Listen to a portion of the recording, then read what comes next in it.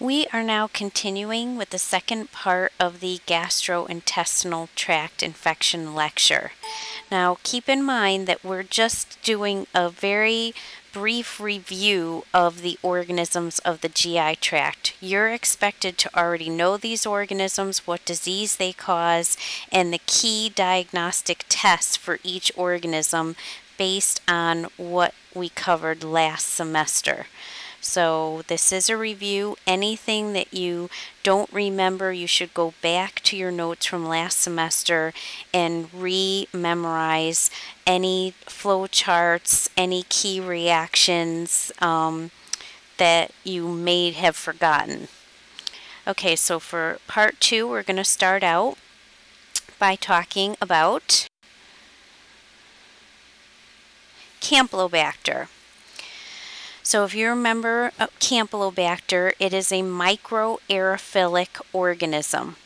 So Campylobacter needs a specific media for Campylobacter. It's a blood-based agar that has antibiotics in it to inhibit your normal intestinal flora so that Campy will be allowed to grow. If you don't use the specific media for Campy, your intestinal flora would overgrow and you'd never find the Campylobacter because it takes a couple of days for Campylobacter to grow up on a plate. So it will grow in a regular 35 to 37 degree incubator as long as it's in its microaerophilic atmosphere. However, Campylobacter jejuni, the pathogenic species of Campylobacter, has optimal growth at 42 degrees. So many laboratories will have a special 42 degree incubator specifically for Campylobacter. So the Campy plates are examined at 24 hours of incubation. You look at them, maybe nothing's coming up yet. You would place them back in the Campy pack and put them in for another 24 hours because Campylobacter tends to take a little longer to grow. So many times you need those 48 hours to actually see your Campylobacter colonies. So here is your Campy pouch. 2 plates fit in 1 pouch. The pouch has a little area in it, a little opening with a little sachet in it. You pull off the squeeze bottle, you squeeze the liquid into the opening, it flows down, moistens the sachet, and that sachet is going to generate that microaerophilic environment that Campylobacter needs to grow in. This is a gram stain of Campylobacter. So Campylobacter has a curve to it, just like Helicobacter has a curve and Vibrio has a curve. Campylobacter tends to be described as seagull winged shaped. So it tends to look like a kind of 2 curves coming together and look like seagull wings. So Campylobacter jejuni is the most common cause of bacterial diarrhea in the United States. Here's another Campy gram stain, and you could see, not all of the organisms have a curve to them. Many of them do, but you really can't look at a gram stain just like all of your gram-negative rods. You really can't look at it and say, oh, that's definitely Campylobacter. So you know that there's gram-negative rods, and yeah, a lot of them do have some sort of a curve or seagull wing shape, but once again, Vibrio does have a curve, is classically comma-shaped. Helicobacter can also have a curve to it. Here is Campylobacter growing on the CVA Campy agar, and Campylobacter tends to kind of flow together. So many times with Campylobacter, you don't see nice, distinct single colonies. You see this runny looking colony on the plate. Okay, we're going to move to our Vibrionaceae family of organisms, which include the genera Aeromonas, Plesiomonas, and Vibrio. So we have our pathogenic Vibrio species.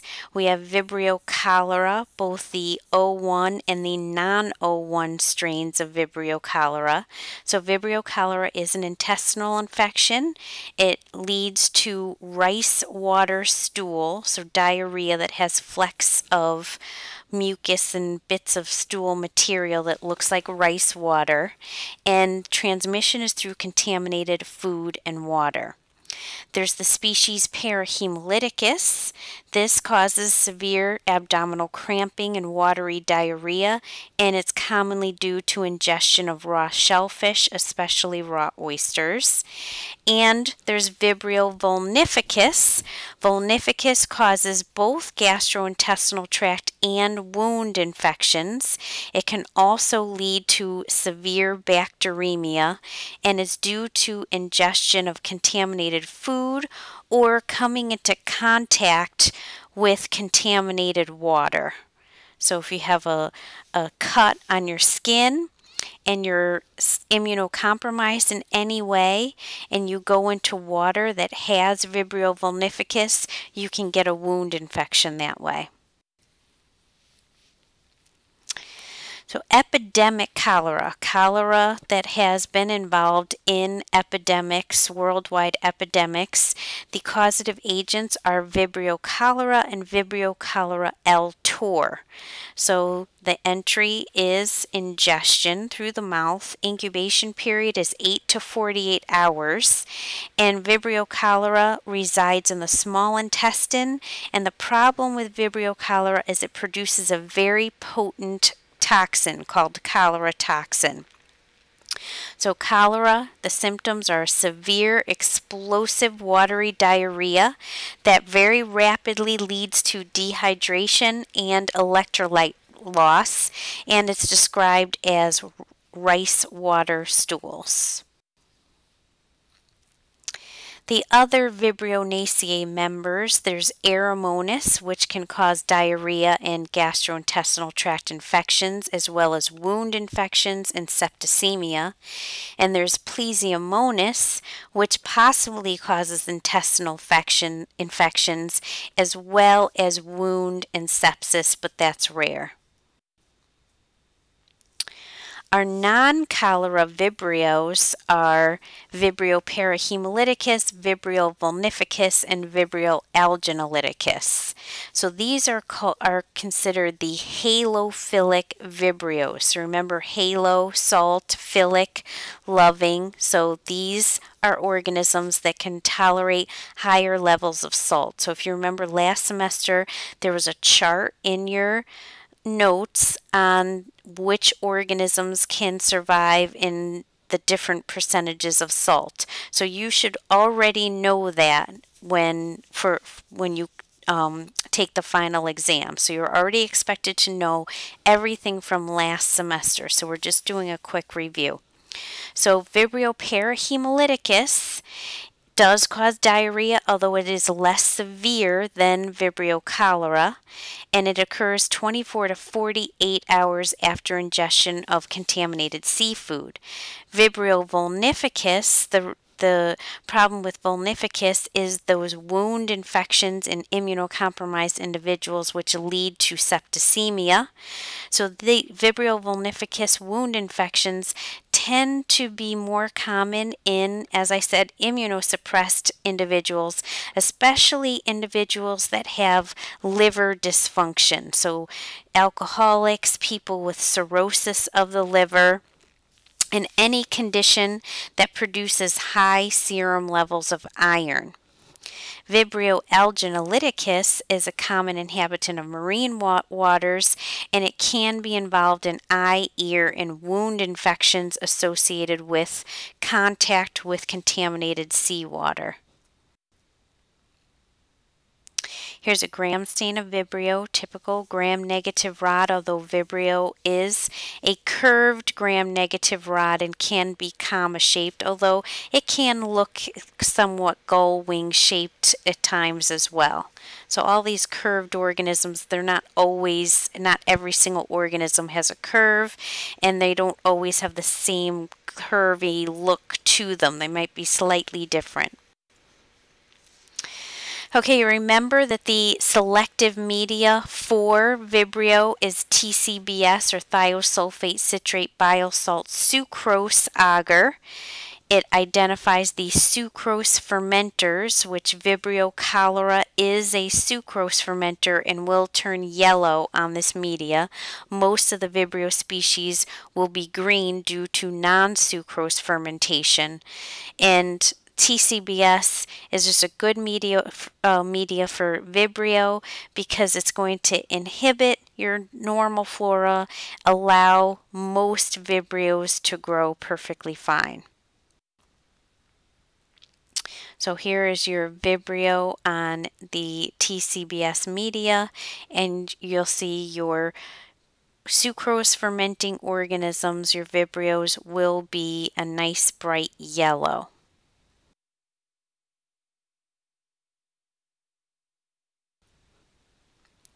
Okay, Yersinia enterocolítica. This is a gastrointestinal tract infection, transmission fecal oral route due to ingestion of contaminated food. Many times foods that have milk products in them tend to be involved in Yersinia enterocolitica, but many foods are involved in Yersinia enterocolitica infection. So the clinical manifestations are enterocolitis, abdominal pain, and the abdominal pain tends to be very similar to appendicitis. So many people have gone to the emergency room and actually had their appendix removed when in fact they had a Yersinia enterocolitica infection and not anything wrong with their appendix. It has led to septicemia, but that's very rare. And here's a couple of gram stains of Yersinia enterocolitica, typical gram-negative rod. So the thing about Yersinia is there is selective media specific for Yersinia, which is CIN agar, cephsalidin, ergocin, novobiacin agar. But remember that CIN agar also allows Aeromonas species to grow. So just because you have an organism growing on CIN agar doesn't automatically mean that it's Yersinia. It might be Aeromonas. So this is a peptone-based agar that has yeast extract. Mannitol is a carbohydrate source, and bile salts, and the indicators in it are neutral red and crystal violet.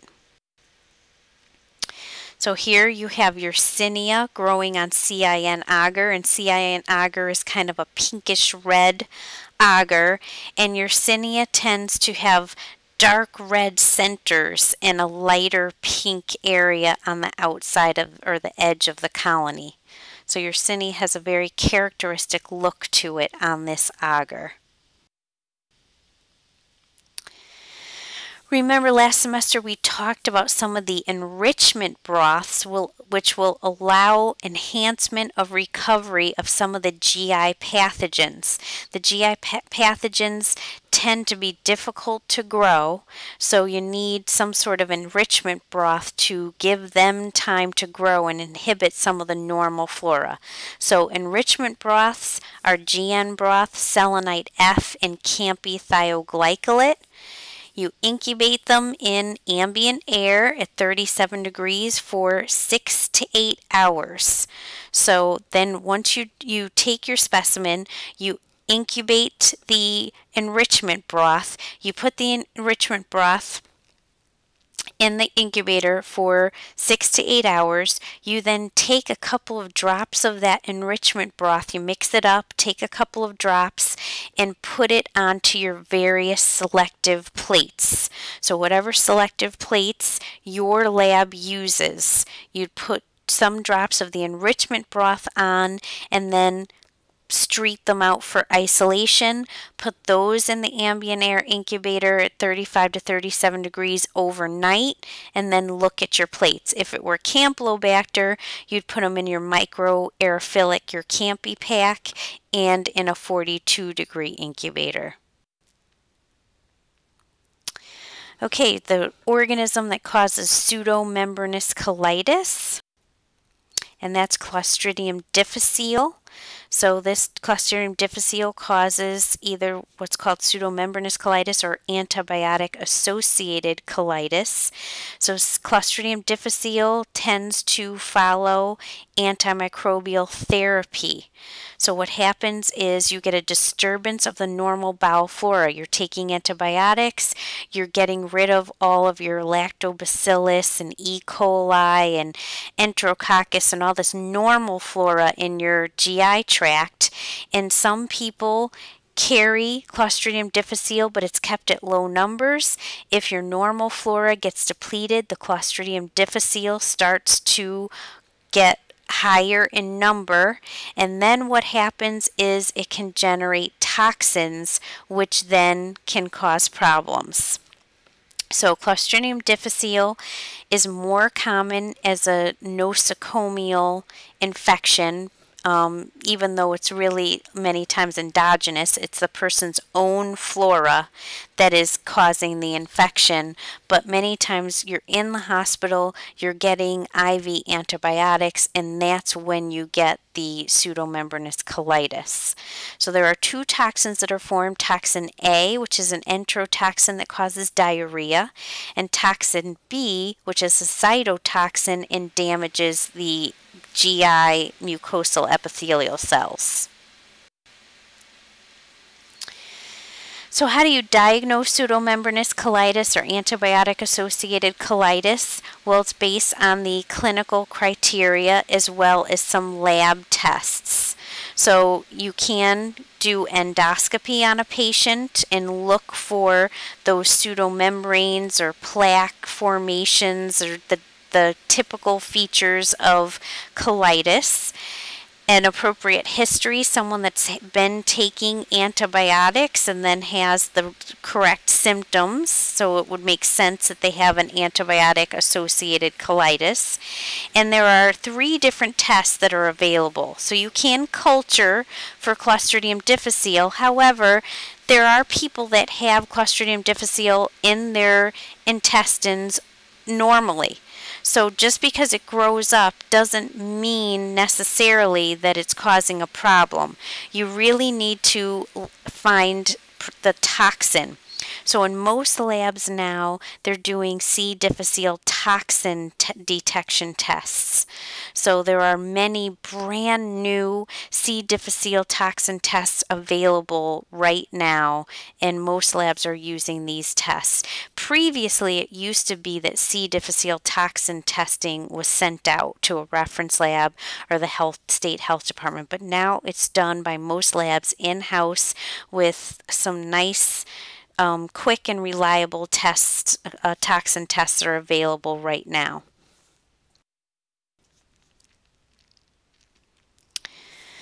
So how do you know if someone has a GI infection? So of course you want to look at their clinical history. Have they recently traveled? Have they recently traveled to an area that's known to have certain types of food foodborne infections? Have they recently ingested something that's known to be associated with causing a foodborne infection, such as an undercooked chicken or raw oysters or something like that? The physical examination, their clinical presentation, what's wrong with them? Do they have a fever? Do they not have a fever? Do they have diarrhea? Is there blood mucus in the diarrhea? Is there white blood cells? As well as the laboratory diagnosis. So for the food vehicles, if it's undercooked chicken, then you'd most likely suspect Salmonella or Campylobacter. If it's Eggs, again, possibly Salmonella, Campylobacter. If it's unpasteurized milk, Salmonella, Campylobacter, or Yersinia species. If it's water, possibly Campylobacter, but again, we always have to think about our parasites, our viruses, our other types of organisms. So there's the parasite Giardia lamblia, there's Norwalk virus, there's the parasite Cyclospora, Cryptosporidium. So, but for this course, we're just focusing on the bacteria. Okay, if it's a rice or maybe a fried rice that hasn't been sufficiently warmed up, it would be food poisoning due to preformed Bacillus cereus toxin. If it's fish or shellfish, you would think of a Vibrio species or Norwalk virus. If it's another type of fish like tuna, mackerel, grouper, there's a parasite, Anisakis, that is commonly involved in raw fish. If it's beef or gravy, then you'd think Salmonella, Campylobacter, or Clostridium perfringens.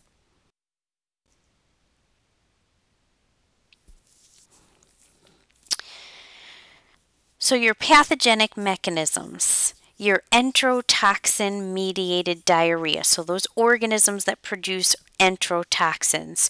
Usually, these symptoms are rapid to come on. There usually is no fever and no white blood cells would be found in the stool. The organisms that form toxins, and that's how you get sick, is through ingestion of preformed toxin. That's your Staphylococcus aureus, Clostridium perfringens, Clostridium botulinum, and Bacillus cereus should be there. For your colonization and toxin production, you have Clostridium difficile, your Vibrio cholera, your EHEC or E. coli 0157H7, as well as your enterotoxigenic E. coli.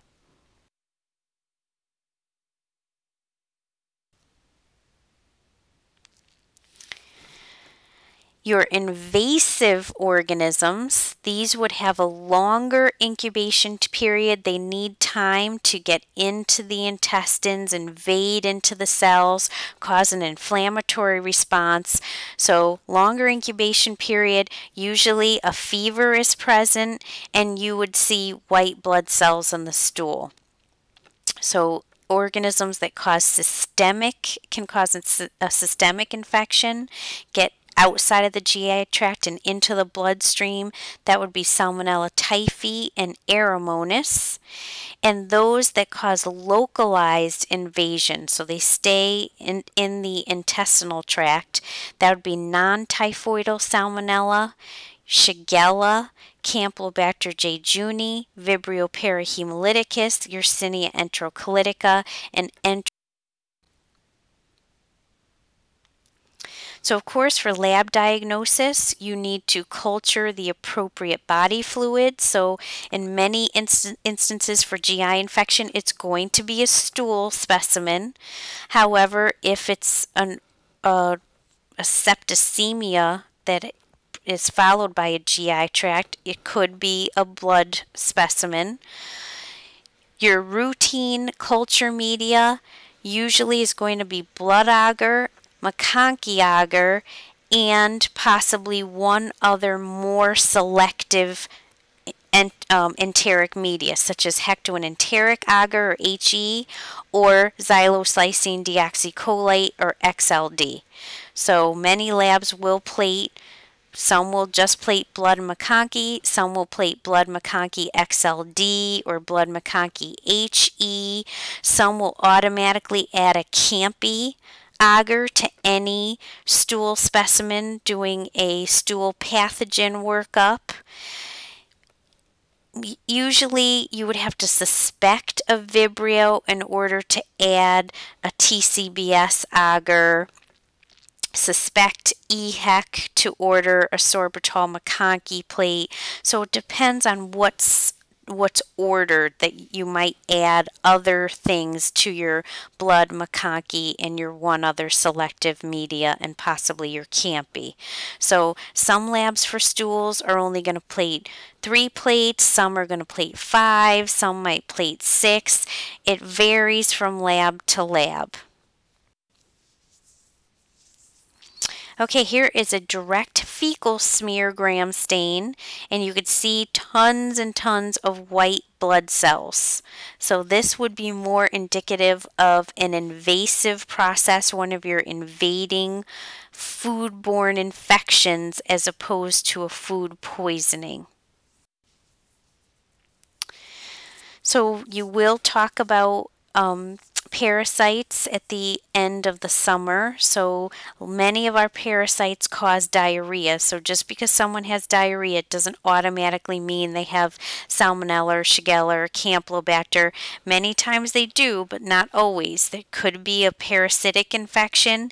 In this slide, you could see Cryptosporidium parvum and Cyclospora species, and it could also be a virus. There's many enteroviruses that cause diarrhea. Okay, here is a special stain looking at another parasitic agent.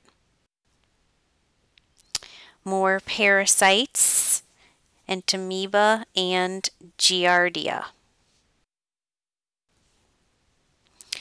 So points to remember, you have to always think of the clinical findings, the history of the patient. Have they recently traveled? What have they eaten? And it's not always what did they eat an hour ago or even this morning. What did they eat yesterday? What did they eat for the past week?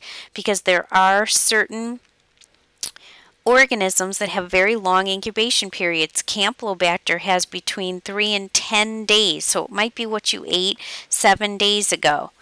So that incubation period, you always have to think in mind the laboratory findings, the methods that you need to recover. Do you need an enrichment broth? Do you need special media? Do you need special environmental conditions like for Campylobacter? You always want to think of the characteristics of the pathogens. What will they look like? What will Salmonella look like on XLD? What will Shigella look like on HE?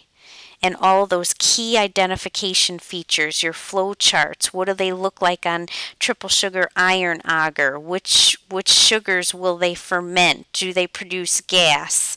Are they H2S producers? So those are you should already know all of those key diagnostic tests for these pathogens. So remember, if you have any questions, just send me an email.